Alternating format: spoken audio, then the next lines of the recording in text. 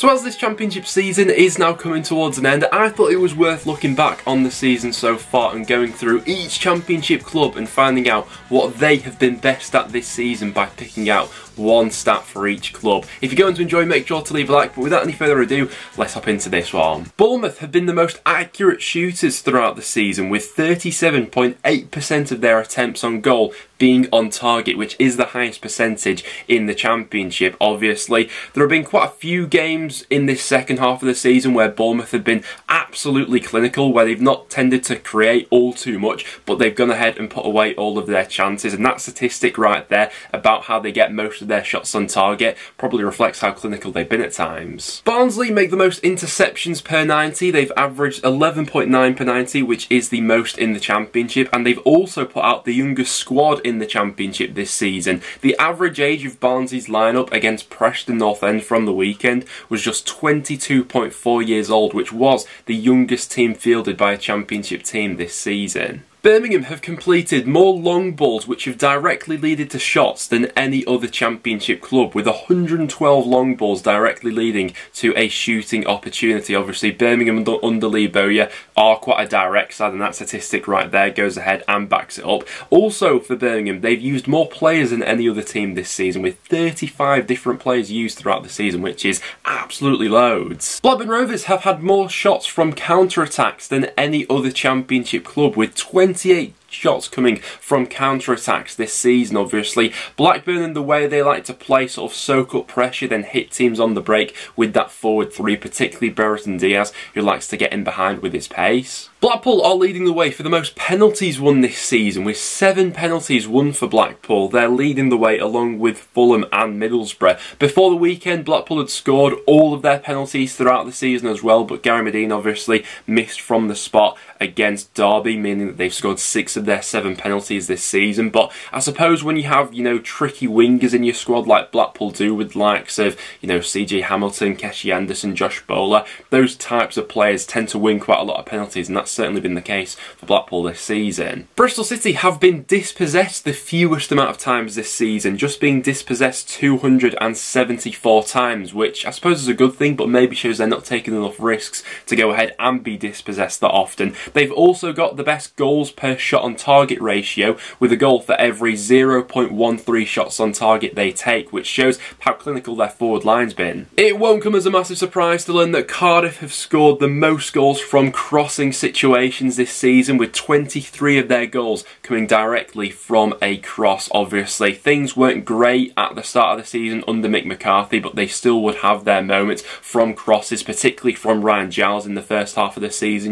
That partnership that him and Kiefer Moore managed to strike up for a little bit of the time in the first half of the season. But yeah, Cardiff love a cross, don't they? Coventry have been the masters at leaving things late so far this season. By far and away, they've been the best team for stoppage time goals this season, with 11 goals scored after the 90-minute mark, which is absolutely crazy. Loads of those, I'm sure, will have come at the CBS Arena. Preston were guilty of conceding late on against Coventry, and to go along with that, they've also picked up more points from losing positions than any other championship side, with 27 of their points this season being taken from losing positions, which I suppose shows the mentality of never giving up. Derby were walking into quite a tricky situation this season, but to be fair to them, they've handed out 9 pro debuts this season, which is some going considering, the constraints on the club, how they've had to rely on youngsters coming in and picking up free transfers and things like that. But this season, Wayne Rooney has handed out pro debuts to 9 different players, and I think that,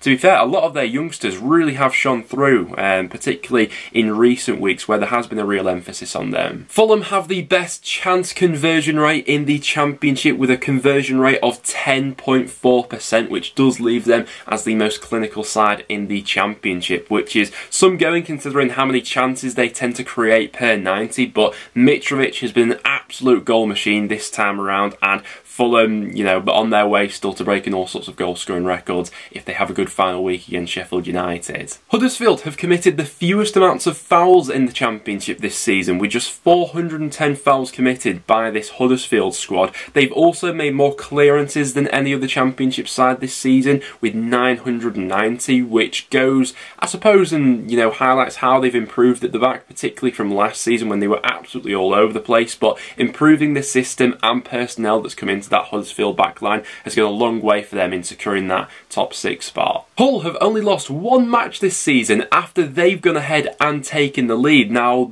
Hull, I'm sure, would have wanted to take the lead in more matches throughout the season, but it does go to show that they have been decent at holding on to results when they've gone ahead and scored first in the match and taken the lead, as they've only gone ahead and lost on one occasion after taking the lead, which is decent. With Luton, there have been quite a few poachers finishes for them this season. They have scored 22 goals from inside the 6-yard box. Only Fulham have scored more from inside the 6-yard box than Luton have so far this season. So like a good cutback or anything like that, interplay around the box, getting it into their forwards, and someone like Adebayo is going to sweep them up all the time, isn't he? Middlesbrough are the only Championship side this season to not give away a penalty, which is some going after how relentless the Championship is. Typically you tend to get, a lapse in concentration from a defender here or there, a dodgy penalty being given against you, a handball in there or something like that. But impressively enough, Middlesbrough the only Championship side to not give away a penalty this season, which is some going. Millwall have been the best aerial side in the Championship this season, a crown which I think they've held for the last 5 or so seasons, probably along with Cardiff, but they've won 28.7 aerial duels per 90, which is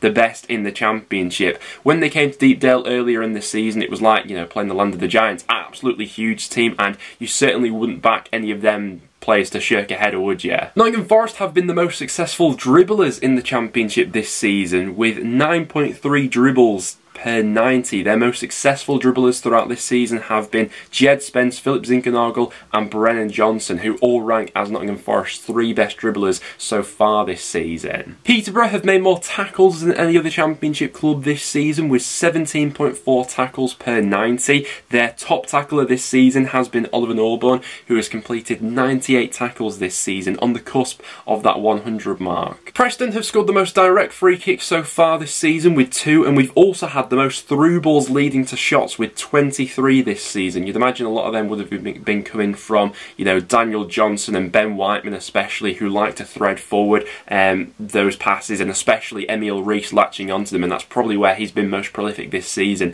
latching onto those through balls coming forward from midfield. And yeah, I think that's an area where we hope to see a little bit more of next season, really. QPR have had their issues with goalkeepers and injuries throughout the season so far, but accumulatively, QPR goalkeepers have made more saves from inside the 6-yard box than any other club this season, with 16 saves from inside the 6-yard box for QPR's goalkeepers so far this season. I suppose that is both a positive and a negative, because it shows that QPR's goalkeepers throughout the season have come up with a few big clutch moments for them, but it also shows that they are conceding high quality chances, with those chances given away inside the 6-yard box. Reading are top of the fair play table for the Championship this season. They've accumulated just 66 yellow cards and only 1 red card throughout the season, and even that wasn't a straight red card, it was for 2 yellows. So I don't know if this is a positive or a negative, really. Do you want to be top of the fair play table, or do you like your side to be a little bit nasty and have a little bit of bite to it? I suppose different people will view this one in different ways, really. But yeah, Reading top of the fair play table. Maybe next season they need to get a little bit more nasty. Sheffield United have played more accurate long balls than any other side this season, with 1,306 accurate long balls throughout the season. You'd imagine a lot of those would have come from switching the play and things like that, Ollie Norwood in the middle and things like that, looking for one of the advanced fullbacks or wing-backs to go ahead and switch the play to. Certainly a staple of their play during the Wilder days, with how, they'd overlap and have quick switches of play and things like that. But yeah, more accurate long balls than any other side. Stoke have completed more corners directly leading to shots than any other Championship side, with 62 of their corners directly leading to a goal-scoring opportunity. They've also scored more goals from outside the box than any other Championship team this season. Lewis Baker has been their main contributor to that statistic, with 4 goals from outside the box this season, some of them being absolute worldies. Ben Wilmot, another one, who scored a ridiculous goal against my side Preston when we went to Stoke away from outside the box. It will come as no surprise to learn that Swansea have had more possession than any other Championship side this season, with an average of 63.9% possession. They've also completed completed way more passes than any other championship side this season, almost averaging 600 passes per 90, which is almost double the likes of Birmingham, who are currently at the bottom of that pile, who average just over 300 passes per 90. West Brom have actually been fairly decent at limiting their opponents to high quality chances. They've faced the fewest shots on target this season, with just 112 shots on target against them, which is the best record in the Championship in that regard. They've also had more shots from set-piece situations from any other Championship side this season, with 203 attempts coming from a direct situation. But there we have it, guys. Those are all the statistics that I've gathered for each Championship club and what each Championship club has been best at so far this season. Were you surprised to learn about your statistic, and what for you has your club been best at throughout this season? I want to know from you guys down below. If you'd also like to see the alternative to this video, where we go over what each Championship club has been worst at this season, then do leave a like on today's video and do stick around for some regular Championship content. Apart from that, guys, thanks for watching, and I'll see you all in the next one.